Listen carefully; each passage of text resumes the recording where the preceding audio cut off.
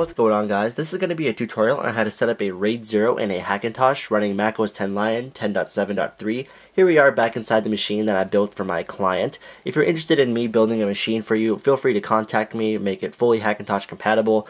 If you want to watch the video of it actually being built, everything, the motherboard, all that stuff, go ahead and click right here. About 2.5 hours of just me building a computer, answering questions, and things like that. So go ahead and check that out. But anyway, back to this video. There are a few things that you're going to need to do this, and so I'm going to go ahead and jump into those. The first thing you're going to need is an existing OS 10 installation that is not part of either one of the drives that are going to go in your RAID. In this case, we have this guy. This is an OCZ Agility 3 solid state.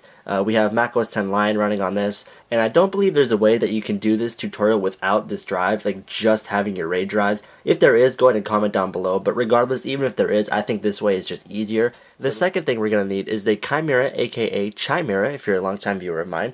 These Chimera standalone installer. This can be downloaded right from TonyMac. Go ahead and get that. The third thing we're going to need is a program called Pacifist. Basically what Pacifist is, it's a way to extract certain things from package files. In this case, that Chimera standalone installer. So we're going to need that. I believe they have a trial version. Just go ahead and Google Pacifist Mac and I'm sure you'll find it. The fourth thing you're going to need is a program called Carbon Copy Cloner. What that's going to allow us to do is to clone this existing OS 10 installation onto the RAID. So that's very easy, very nice to have. You're also going to need a way to boot into a macOS 10 installer. In this case, I'm going to be using my UniBeast flash drive. If you want to know how to create one of these guys or just what UniBeast is, go ahead and click right here. That'll take you to part 4 of my Hackintosh from start to finish series, in which case I show you how to do all that stuff from start to finish.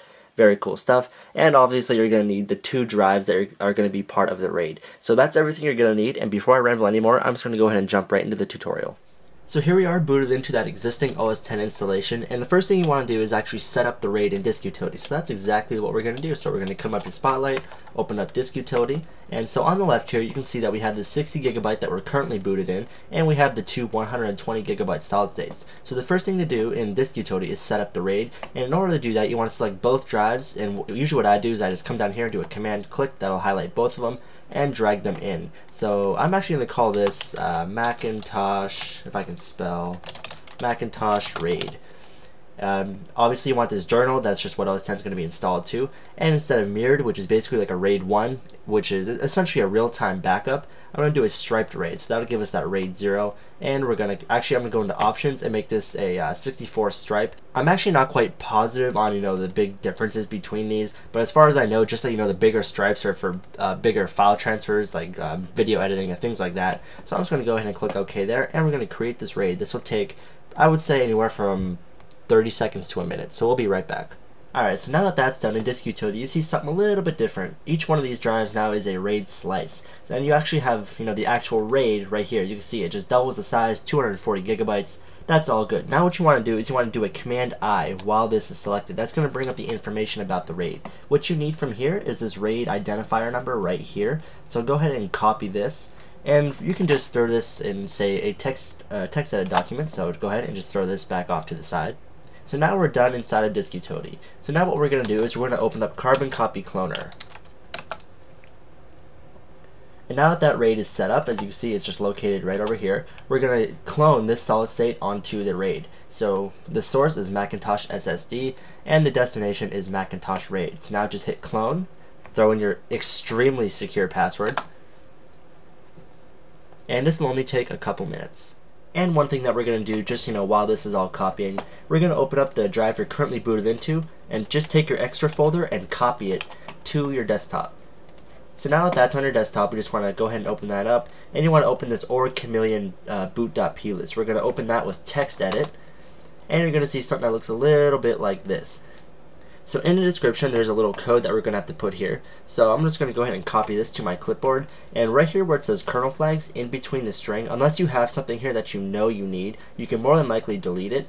So I'm just going to go ahead and make sure that's unlocked, and that's exactly what's in the description right here. Now as you can see, we have to paste RAID identifier. So this little thing that you pasted or copied earlier, we're going to take that and we're going to copy that, and up to where it says space, the space we need is actually right here. That's just letting you know you need a space here. So we're going to go ahead and go up to that equal sign and paste that RAID identifier, and now we're going to go ahead and save that, do a Command S, and now we can move on. And actually that was some pretty good timing as this just finished. Alright, so as you can see, that's done, and pretty impressive speeds. In about two and a half minutes, we moved about 8 gigabytes, so that's some pretty good speed. So now we can close out of Carbon Copy Cloner, and we don't need that, but I'll just go ahead and drag it off to the side. Now you're going to need to open up Pacifist. And that'll bring up this guy. We're not going to install, and that'll bring you up to this little main Pacifist window here. So what we're going to do is we're going to open up the package, and on my desktop inside this Raid stuff folder is the Chimera 1.1 or 1.9.1 update. So whatever version of Chimera you have, it should be fine. Go ahead and click open. And now what you simply want to do is drop down to the user standalone directory. There would be an i386 folder. Copy everything except this guy right here, this boot0md. That's the only one you don't need from that folder, so just go ahead and copy all those right to your desktop. Go ahead and extract, put in your extremely secure password one more time. And now those 3 files are on your desktop. That's fine. Go ahead and just leave them there. Now here's where it gets really fun, but pretty easy for you guys just because all the terminal commands you need to know are in the description. So we're going to open up a terminal window, and the first thing you want to do is make sure that in your preferences you have a password set, because we do have to use the sudo command, and that does require a password. So if you're one of those people that just doesn't have a password, you just leave it blank, you will need to assign a password here. So the first thing we want to type in is sudo, su, that gets us into super sudo. Go ahead and type in that extremely secure password of yours, and now we're in. The next thing you want to do is type in disk-util list. And that'll show all the active, drives and partitions on your system. And I will say that if you have like a USB drive or anything, you can go ahead and unplug it, because that'll just complicate this process. So there's a few things you want to make note of here. Look for the ones that have the Apple boot OS 10 in them. So that would be these two. So this is disk 0 and disk 1. These are the two that are going to make up your RAID. This disk 2 here, that's what I'm currently booted into, and then this disk 3 is the actual RAID, as you can see by the 200 and almost about the 240 gigabytes here. So these two 120s are the drives that are going to be in the RAID, but for you, these drive letters may change. They could, for you, these two drives could be 1 and 2 or 2 and 3. So just make sure that you're aware of that as we go on with these terminal commands. So now what you want to do right now is change the directory that terminal looks at to the desktop. So you're going to do that by typing cd for change directory, and then desktop with a capital D. And from here on out, we can go ahead and start copying the terminal commands from the description. The first one is this guy right here. Now keep in mind with this at the end here, this disk 0, you want to make sure that 0 is the first drive that has this boot OS 10 on it. So the first drive that's going to be in your RAID. In my case, it is drive 0, but yours could be 1, 2, 3, etc., etc. So just go ahead and make sure. And there you go, hit enter, and it looked like nothing happened, but in reality something did happen. Now you want to do the same thing, but change that number at the end to correspond to your second drive that's going to be in the RAID. In my case, it's disk 1. So after hitting enter, go ahead and copy the next terminal command, which is going to be this guy.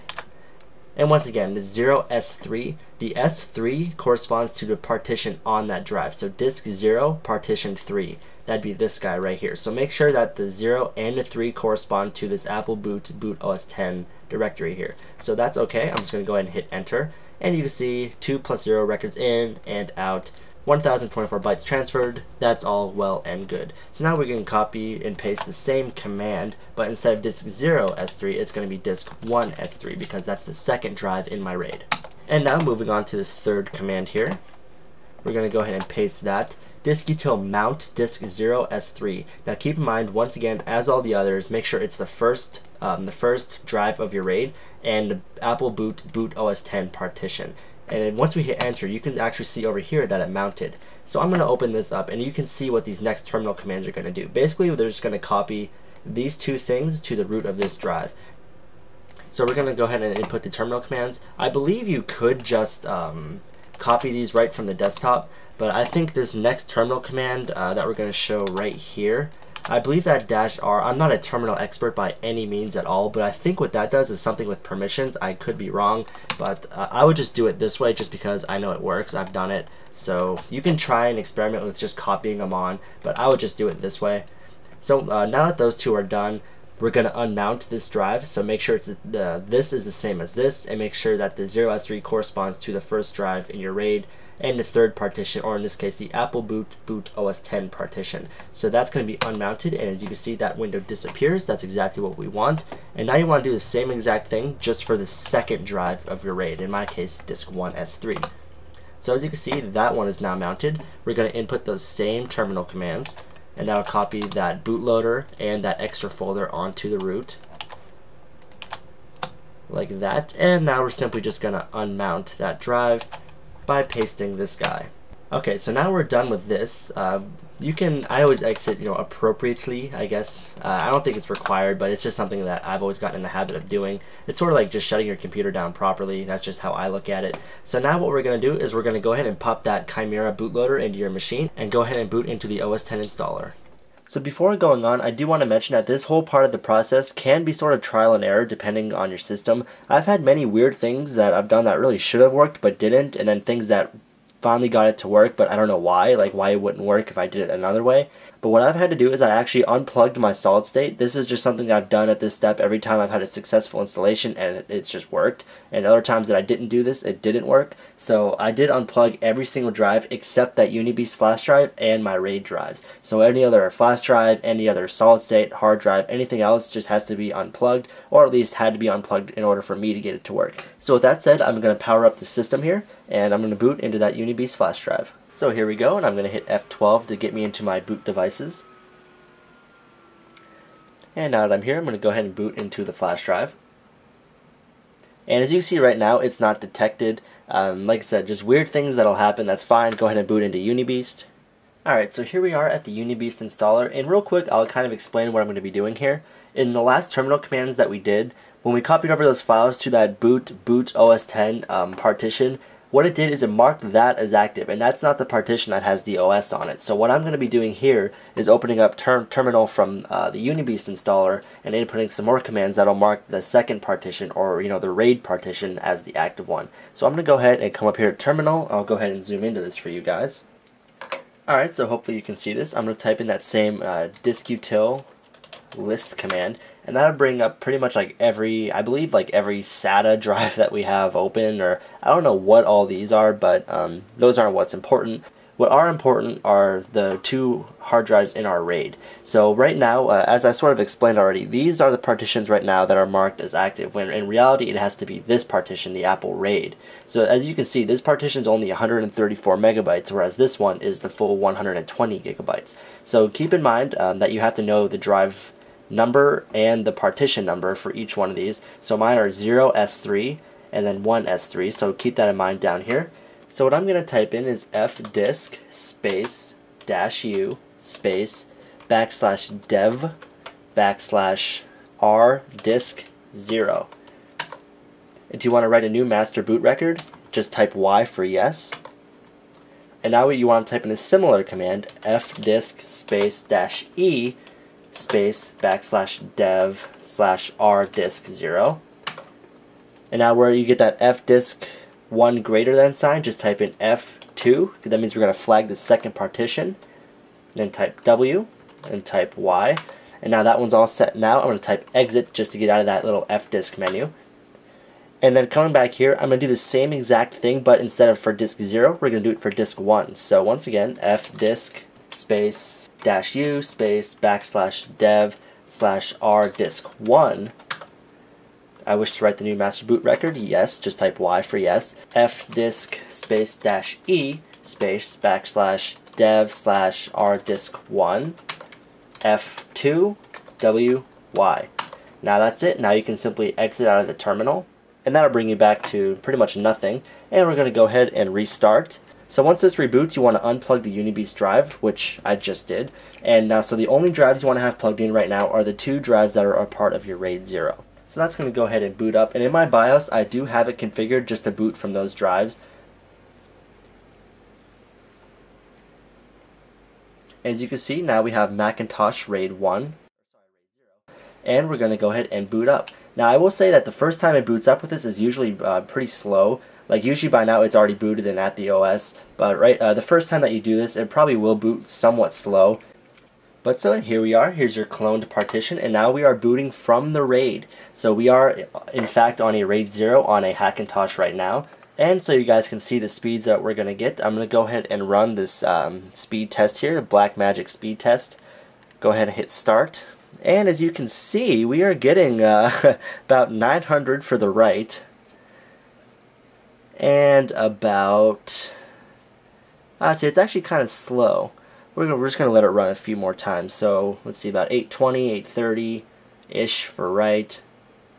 There we go, 938, 937. So we are getting about those 1 gigabyte per second read and write speeds. The write's obviously a little slower, but that's usually the case. So there you guys go. That's all there is to it to run a Raid0 on a Hackintosh. So I do want to mention pretty quick just before this video ends that I did just install trim enabler for UniBeast.